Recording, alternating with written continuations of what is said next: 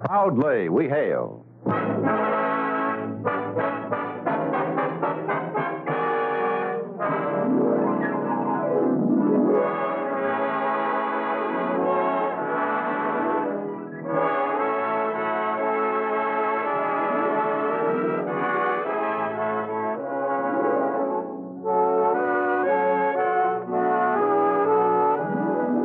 From New York City, where the American stage begins, here is another program with a cast of outstanding players.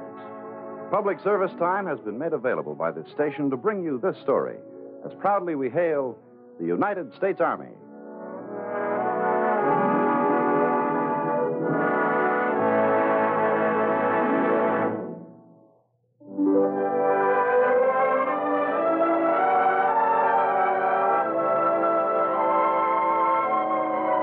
Our presentation is titled, I've Got It Made. You could call it the story of a memorial, but it's not the usual kind of memorial. Most memorials are made of granite or marble or gleaming bronze. Our memorial is all these, plus something else. Our first act curtain will rise in just a moment, but first... You know, in the 2 years that I've been announcing radio and TV shows for the Army Recruiting Service, I've had an awful lot of guys come up to me after a broadcast and say something like, "What a deal you have for yourself in the Army. How did you get a job like that?" And I can only tell them that in civilian life, I was a radio and TV announcer. When I enlisted in the Army, they put me to work immediately in the same kind of a job, which sort of helps me to put over the point that when you volunteer for service in the United States Army, you can rest assured that your best talents and natural skills will be considered in giving you an assignment to your liking. Now, more than ever before, men with above-average ability are finding better jobs, more important assignments in the United States Army. So, men, if you've been wondering what the Army has to offer you, the trained technician and specialist, take a tip from me and visit your nearest United States Army recruiting station to get all the facts. Believe me, you'll be awfully glad you did. And now your United States Army presents the Proudly We Hail production, I've Got It Made.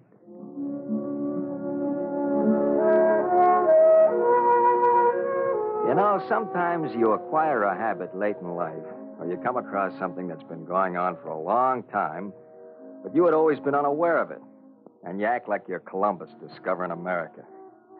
Well, that's me. Recently, I've discovered a bunch of guys, a great gang of guys.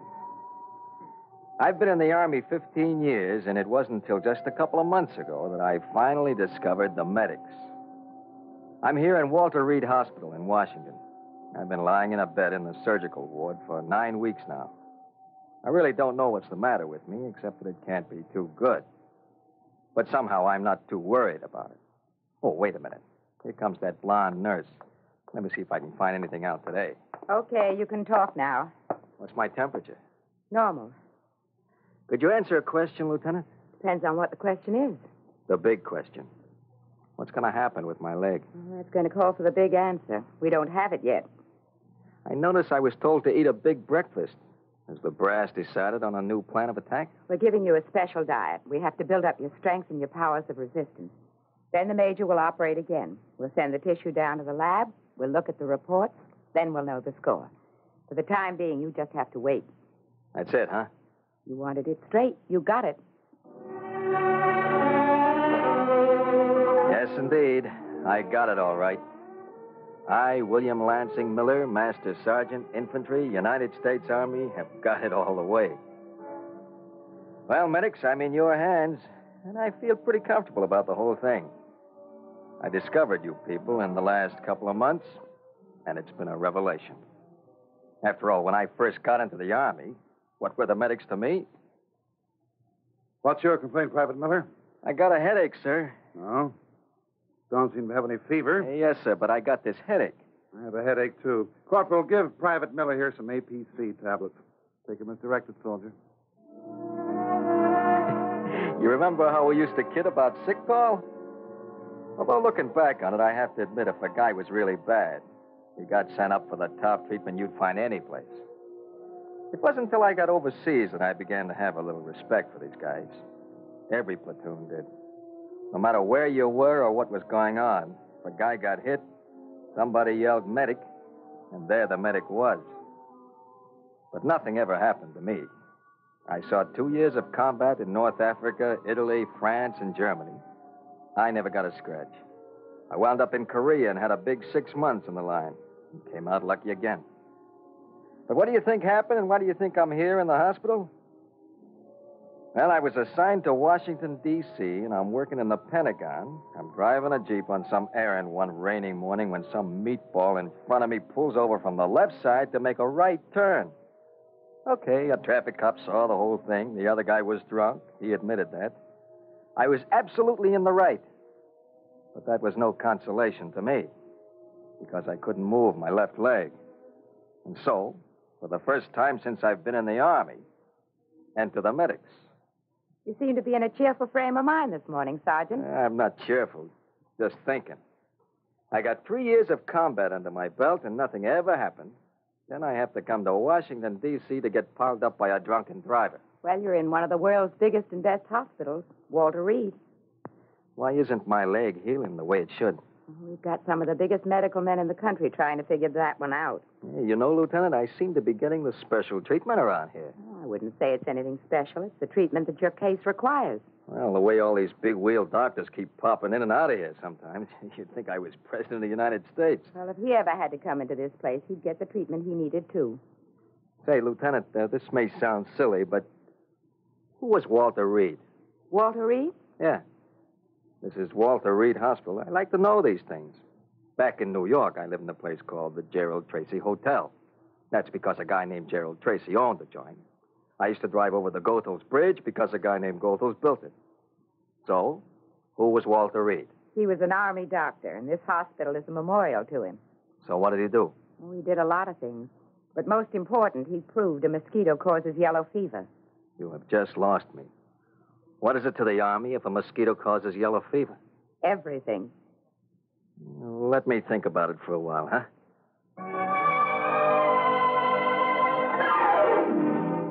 Well, when I get off on a kick, I have to go all the way. And I'm all hopped up on the medics.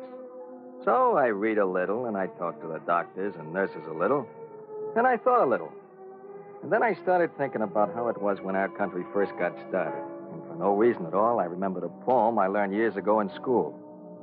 By the rude bridge that arched the flood, their flag to April's breeze unfurled, here the embattled farmers stood and fired the shot heard round the world.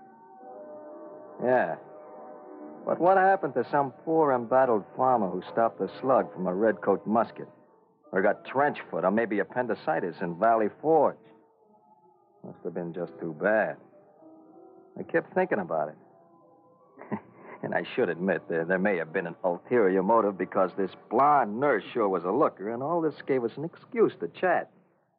In all the wars you ever read about, wars that had great casualties, most of them weren't suffered in combat. No? No. The average army lost more men to sickness and disease than to enemy bullets. Tell me more, Lieutenant. This is a new line. Well, maybe I just want to get educated. Okay, soldier. You asked for it. Well, look at this hospital. It's a general hospital, and the Army runs quite a few of them. Look at what we do here. Surgery, general medicine, bacteriology, anything and everything that a good civilian hospital does. And most important of all, we do research. You think you're getting special treatment, Sergeant, but you're not. You're only getting what you need. You'll get what you need no matter how long it takes, no matter how much it costs. I know that. I guess this is the difference between our side and theirs. Because this is what we do for one guy. Just one guy. I guess this difference is what all the shooting was about. Funny. I never looked at it that way. So who was Walter Reed? Sure, it may have started as a lie. Because she was a good-looking girl. I don't care if she's a lieutenant. She's still a good-looking girl. But as I listened to her, I could feel that she was talking about something very important to her. And it turned out, in addition to everything else, the story of Walter Reed was also one of the best detective stories I ever heard in my life. You're listening to the proudly we hail production, I've Got It Made. We'll return in just a moment for the second act. High school seniors, ensure a secure, well-paying future by preparing for it now. The United States Army's Reserved for You program will guarantee you a classroom seat in an exciting Army technical career course before you enlist. You'll get top-notch training and on-the-job experience while serving side by side with America's finest young men and women. The choice is wide open, and it's all yours to make. High school graduates can take their choice from more than 100 interesting courses. Everything from atomic technician to welding. The fact-filled booklet Reserved for You tells you all about this program. You'll learn of many other fine Army benefits, too, like regular pay increases, promotions, exciting travel assignments, and unbeatable leisure time activities. Get in on the swing. Get your free copy of Reserved for You by visiting or writing your nearest United States Army recruiting station. You're listening to Proudly We Hail, and now we present the second act of I've Got It Made.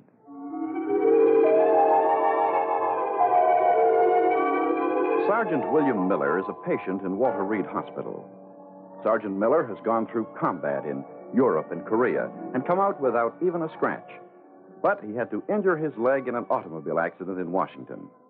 The leg isn't making the expected response to surgery and treatment.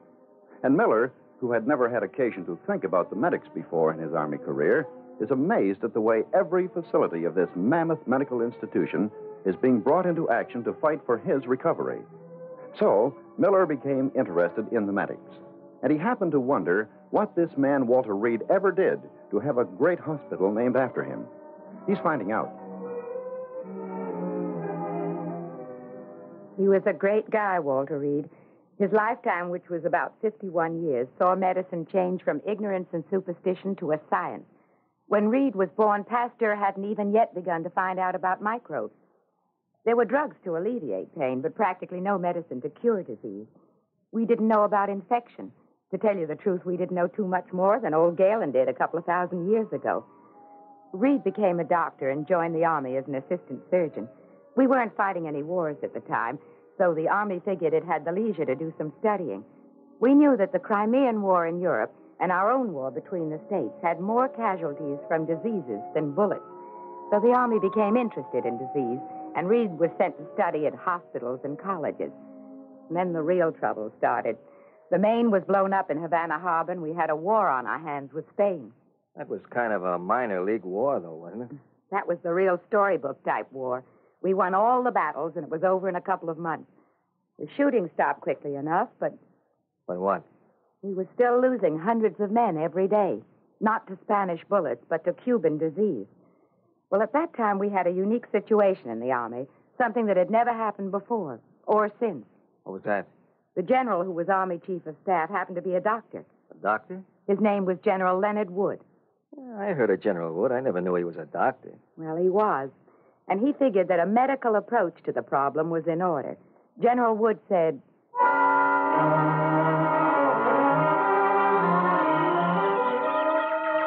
I want this whole island cleaned up.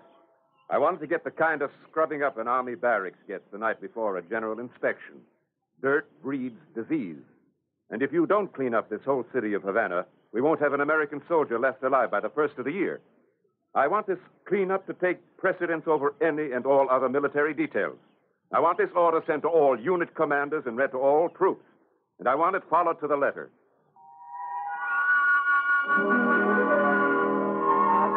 General Wood wasn't fooling. He wasn't talking just to hear the sound of his voice. And as I said, he was a doctor, too, and he knew how a place should be cleaned. And don't think he didn't leave his desk at headquarters and personally inspect every barracks, every installation. That city of Havana shone like sterling silver on a banquet table. It sparkled like diamonds in the sunlight. If scarcity makes something valuable, then dirt would have been more precious than gold. Well, I guess that should have fixed everything. Nope. Just as many soldiers kept getting sick and dying every day. Didn't they know why? All they knew was that they were up against a disease called yellow fever.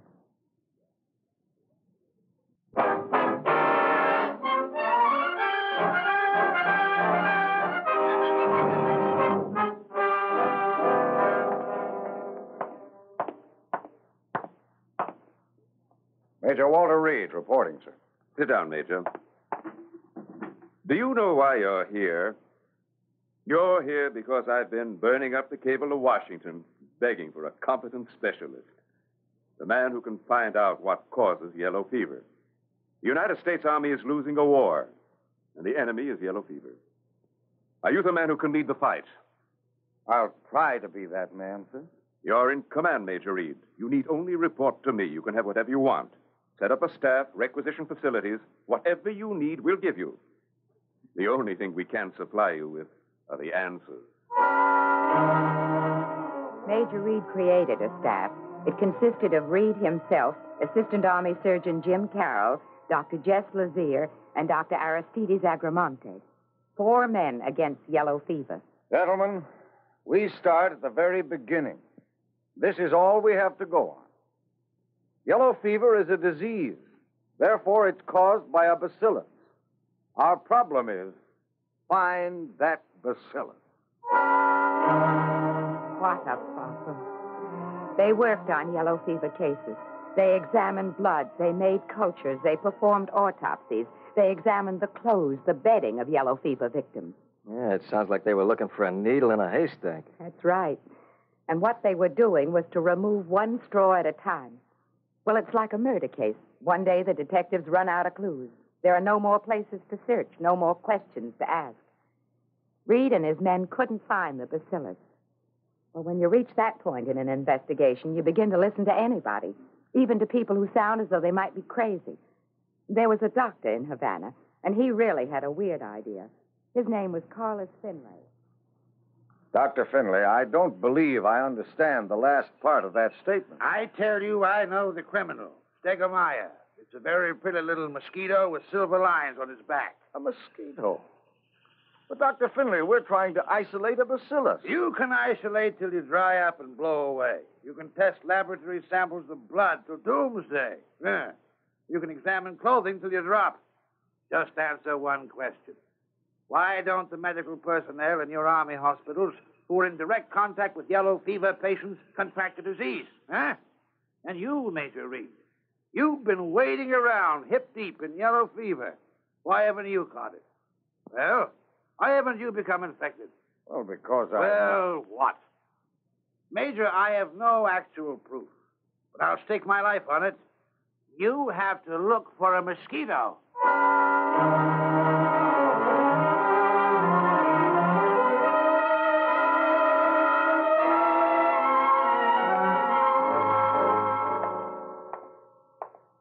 Been a long day, hasn't it, Carol? I've lost track of the days by now. Come across anything today? No, Major. We're back where we started the first day. I spoke to a doctor by the name of Finlay. He certainly had a strange idea. Oh, I get those all the time. He has an idea that we should get to work on a breed of local mosquito named Stegomaier. Yeah? Well, that's about in the class with the suggestions I get, too.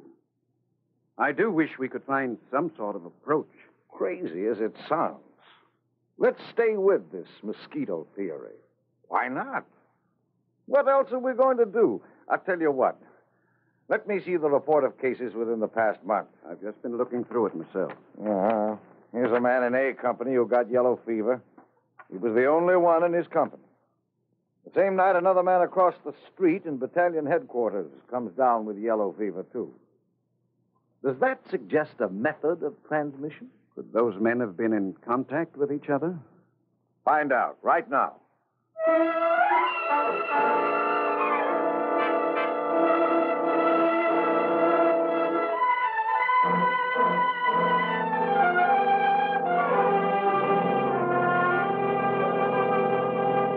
Major, there couldn't have been any contact between the man in A Company and the man in battalion. The man in battalion had been confined to quarters for a week with a cold. So now I wonder, how could one have caught the disease from the other? An airborne carrier.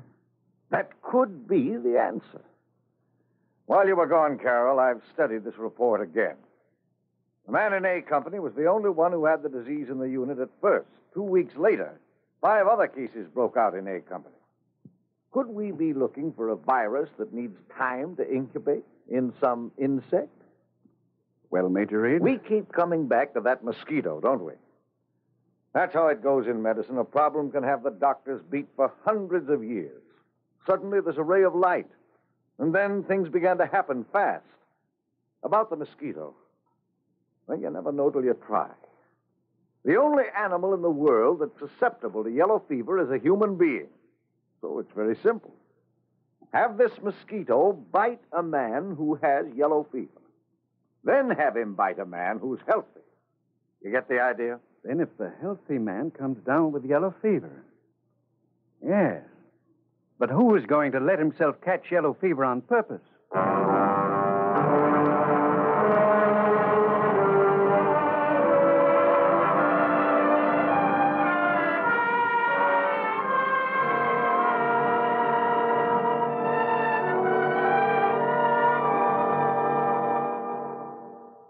Are you positive that yellow fever is carried by a mosquito, Major Reed? General, all we have is a feeling, a hunch. I'm asking for permission to set up an experiment. I see. I speak for myself and my 3 associates. Naturally, we'll take the risk first. We have no right to ask others to stake their lives on our theory. You have my authorization to set up your experiment, Major, on the condition that you do not act as a guinea pig yourself. Oh, sir, I feel... Instruct Carroll, Lazier, and Agramonte on the method of the experiment, which will be conducted during your absence. My absence? Sir, how can I be You will proceed to Washington, where you will deliver a full report on your work here in medicine. General Wood, I'll not leave my men here during a hazardous experiment. Major Reed, you will. Because that's an order.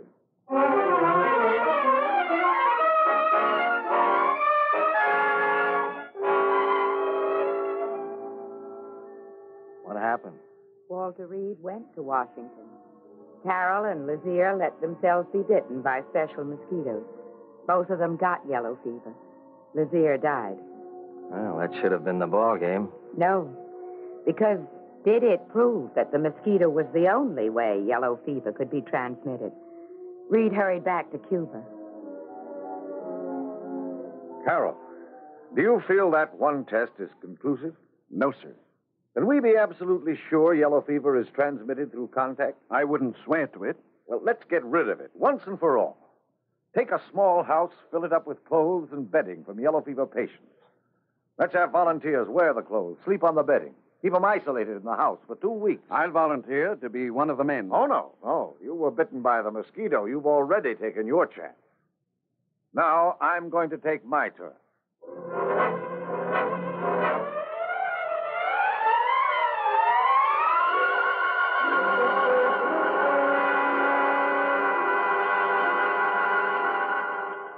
No doubt about it, Major. The experiment should be tried. If these men don't come down with yellow fever, then we'll know the mosquito is our exclusive carrier. Can I have your permission, sir? Tell me what you'll need and you'll get it. How many volunteers do you want? 2 men, General Wood. I should think 3 would be a better idea. I meant 2 men besides myself. Major Reed, I will not permit you to take personal part in the experiment. We've been through all this before. And let me tell you something, General. I don't approve of a... Go ahead. Blow off steam. I won't hold it against you. But you will not take part in the experiment. Why not? Why can't I do what I'm asking other men to do? Your job is to discover and to evaluate. Your job is to be a doctor, not a hero. You're an officer whose duty is to send men out on patrols, not go out on patrols yourself. My place is inside the experiment. Not quite. You must ask another man to be brave. But you'll be even braver because you have to accept the responsibility. It's hard to be an officer, isn't it? At a time like this, it's much harder to be a doctor. Well, you and I can swear to that, Reed, because we happen to be both.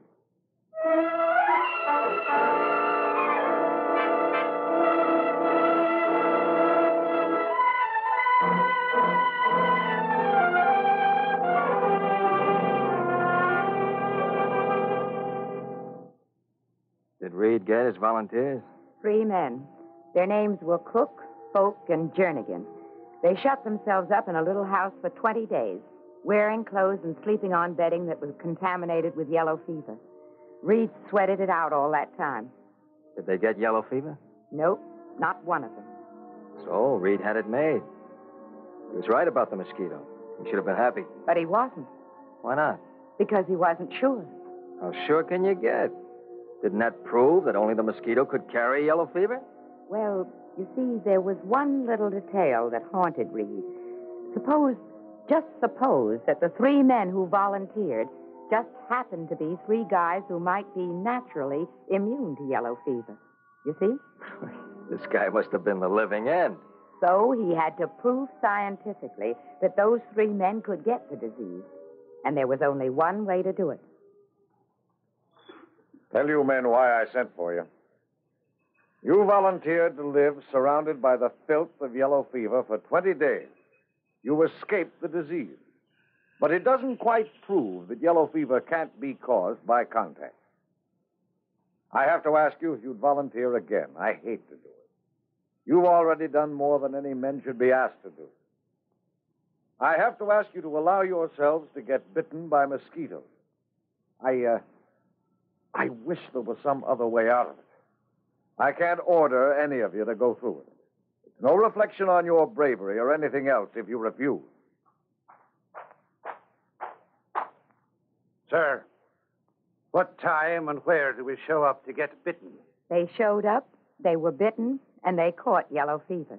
And that was the ball game. They recovered, and then Reed and everyone else had to be convinced that only the mosquito carries yellow fever. From then on, it was downhill. They drained the swamps and destroyed the mosquitoes. And nobody is scared of yellow fever today. And that's why this hospital is named after Walter Reed. That's right. He was an Army officer and a doctor. And more, he was a scientist. He was, I guess you could say, a symbol of what the Army is trying to do in medicine. How does your leg feel? Yeah. Ask me tomorrow after they finish operating. You nervous? Just a little. Scared? Nah. After all, why should I be scared? I'm in Walter Reed Hospital. I got it made.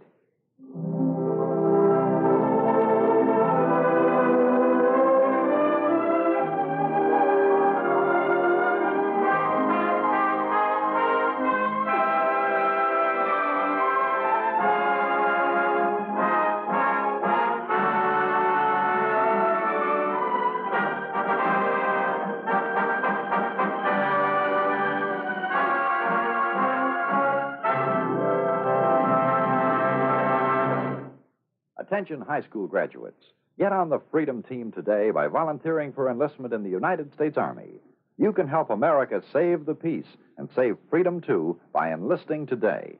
Full details at your nearest United States Army recruiting station.